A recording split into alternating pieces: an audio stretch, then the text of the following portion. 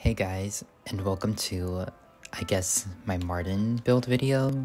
I'm not really that great with intros, so I'm sorry if, it's a little abrupt, but, I just wanted to, I guess, talk about my Martin build because I know some people don't really know what to run on him necessarily, or they're kind of running typical things, and I don't know if, my build is too different from that, but as a rank 839 Martin, as you can see right in the corner, I feel like maybe sharing it could help some people out. I know that the game's pretty, dead at the moment, and it is what it is, but I don't know. I know there's still a small community, and I just want to help out, I guess, the people that are left playing it. So, let's get started.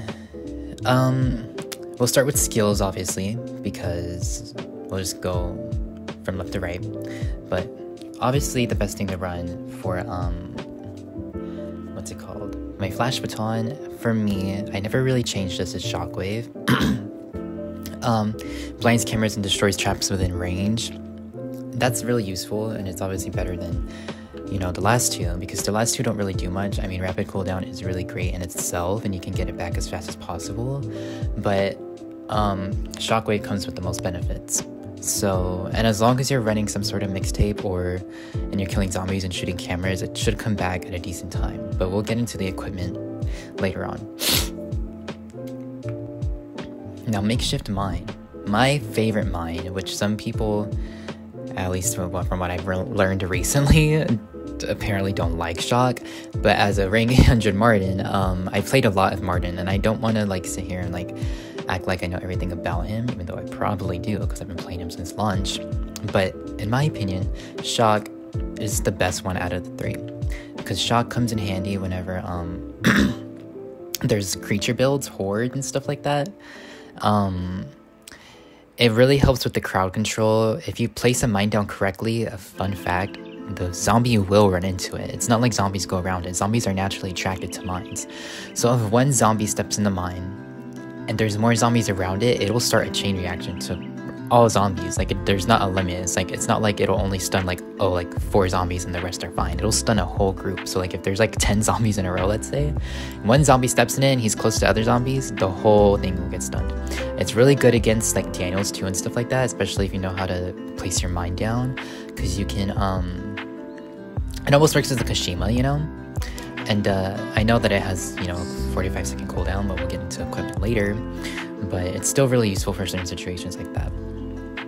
Flame, I've never really ran Flame at all, except whenever the game first came out, and it's decent in its own way. They're all decent in their own ways, but Flame doesn't really come in handy for me, in my opinion.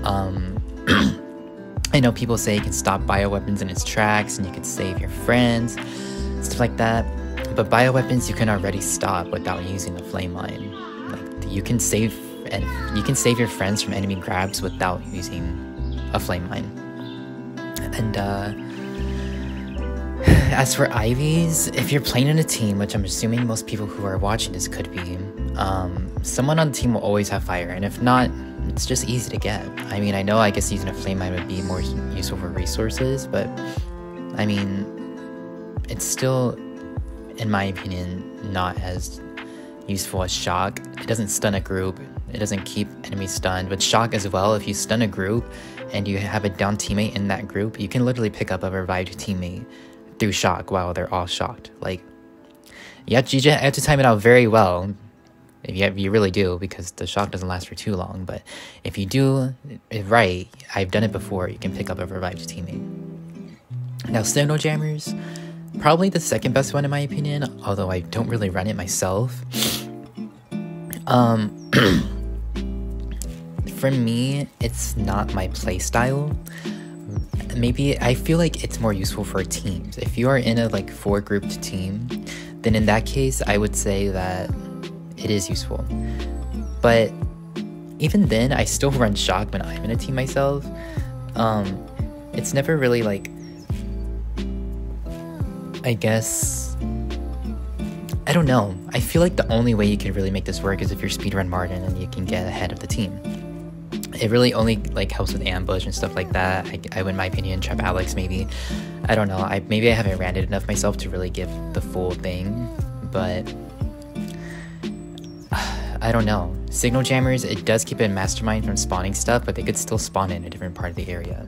So it's not like, I would say, and if they do spawn something else, they could spawn in that enemy and still get you from like another side. So I don't know. I feel like for the most part, signal jammers are more useful in teams. So if you want to run signal jammers in general, you can. If you want to run flame, you can, of course. That's all great. But signal jammers more useful for teams. Flame for me has the least impact, and shock for me is more beneficial because it helps crowd control. Life hack, so move on to this one. Flash thing, obviously. No really doubt about it, but it is really good. It cancels out 4 creature buffs when you use a flash grenade or flash baton. I feel like I don't really need to explain this too much because, you know, if you've been playing this game for a while, you know flashy thing is pretty good. Bulletproof. Oh god, you know, I would totally run this more if I knew I was going against a Gl00my and I just knew deep down I was going to. Definitely would switch to this. But not as beneficial for the team, mostly for yourself. It's mostly beneficial for yourself. I feel like the best builds help everybody in your team, which would be flashy thing. Bulletproof only helps you, really. Gas mask, same thing. Works really well to keep you away from infection, but only helps you. Does not help the whole team. Reinforce. This is really good. If flashy thing did not exist, I would probably be running reinforce because you could do a lot of decent damage with Martin, and not only does it increase crits, but it also helps with melee weapons. But just because it helps with melee weapons doesn't mean that the crits aren't guaranteed. If you run guns on Martin, you also get an increased hit chance with reinforce on. So if, like I said, if flashy thing didn't exist, I would definitely be running reinforce.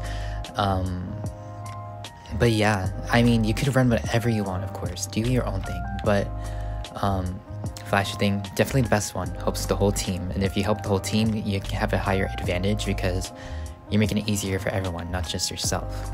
So that's that. Sapper, we'll go to this one. My best Martin, I feel like my Martin does the best when he's switching mines out and making his own. And the reason why that is because if you're going against creatures and stuff like that, which, you know, is usually what's going on, the more mines that you have around the map, for me, the better. That's Martin's whole, like, shtick, you know? The more mines he can have, the more flashes he can have, the more useful he is. And I know that Switcheroo has a longer takedown, like he doesn't, I guess, take out traps as fast as he would with like Nimble maybe or anything else, but it really does not take long. As long as you can time it out correctly, you will always get that mine done. So like I said, if you want to run this, obviously it's great. I feel like I said, the more mines the better. So this one is definitely the #1 for me. Nimble. And also, well, Switcheroo helps the whole team. Like I said, the whole point is to help the whole team. So this one will definitely help out the whole team. The more traps you have, especially with shock, you're helping out the whole team by keeping the crowd controlled, and you're giving your team the advantage to do what they gotta do. You can, with shock, you can run around the zombies, you can take them out, you can heal a friend, you can do a terminal. I've done that before. You can do a lot. So, and if you have more mines around that area, the better. The more everything will just keep getting stunned, and the mastermind just will almost have nothing they can really do, at least with those shocked zombies. So yeah, Nimble, useful, but not as beneficial as Switcheroo in my opinion. You take out traps faster, great, but there's not really much to say about that one for me. Now Minesweeper, traps will not trigger even when running. You can run this if you're, I guess, a speedrun Martin. It would help a lot, but this one is, to me, not really useful either, because Martin already naturally walks over traps without triggering them. He's the only character that can do that. He's just unique like that. He's just a unique guy. And yeah, you can walk over traps with Martin without Minesweeper and the trap won't go off. So if you know that you're going like against a trap pile and you're in a team and you're like, hold on guys, let me get across this trap pile and take them all out, with my flash or shoot them out or anything. Like, you could just walk over them without Minesweeper. So there's that little fun fact. But you know, if you want to run it, feel free. What else? I guess there's nothing else to say about it, but yeah, if something comes to mind again, I'll come back to it, because I feel like I had something I wanted to say, but I forgot. EOD suit, this one is interesting because it greatly reduces damage taken when disarming traps and placing mines, increases movement set for set duration afterwards, increases movement speed. Honestly, it's really just not useful. I mean, it greatly reduces damage taken when disarming traps and placing mines, increases movement set. It's kind of like, think of it as like January's pickpocket. Really, it's not that useful, and it's also not helping the team. I feel like the one that would help the team the most, and if you're helping the team, you're helping yourself, by the way, is Switcheroo. So Switcheroo, number one for me, and like I said, yeah, that's that. Equipment, well, this is my equipment now. It's not the build I usually run, but I will go over this build because I haven't. I feel like my number one build would be the one that I show next after this. But my build right now, I call this sort of like, I guess, my solo queue build, although you could run it with the team. It's very useful. I've done it. Yeah. Mixtape 3, obviously, the more flashes you get, the better. Also, if you're shooting cameras and taking out zombies, your flash will come back faster. Your ult, no matter who you're playing, will come back faster. So as long as you're mixing Mixtape 3 with taking out creatures and shooting cameras and stuff like that, the 150 seconds will not be 150 seconds. It'll be maybe like 120 or something like that. FMJ3, obviously. You could do damage, you know, fend for yourself, help the team out, do all that. Not much to go over with that. Bulletproof S3. Martin has really low health, I've realized, and Bulletproof S3 helps him not be as much as a weenie, I guess you could say. You know, self-explanatory, increases maximum health. And this is where it gets spicy. The supplements 3. Obviously, you need yellow herbs for this. And, you know, when you have yellow herbs, it really helps a lot, because not only does yellow herbs increase your defense, it increases your offense. So FMJ3 and Bulletproof SD will be complemented by the supplements 3, so you will do more damage than you already do, and you will take less damage. Martin will not go down as easy, and he will be basically sort of a damage dealer. So think of it all together. You're getting your flashback in 120 seconds. You're doing damage. You're not going down as easy, and you're mixing that all together with supplements 3. You're doing a decent amount of damage, and Martin can take out a whole core, which I've done by myself with only like 2.5 clips. Well, 3.5 clips maybe. So, you know, if it comes down to you having to take out a core, you can depend on yourself to do it, because, you know, sometimes you're the only person that can do that in certain scenarios.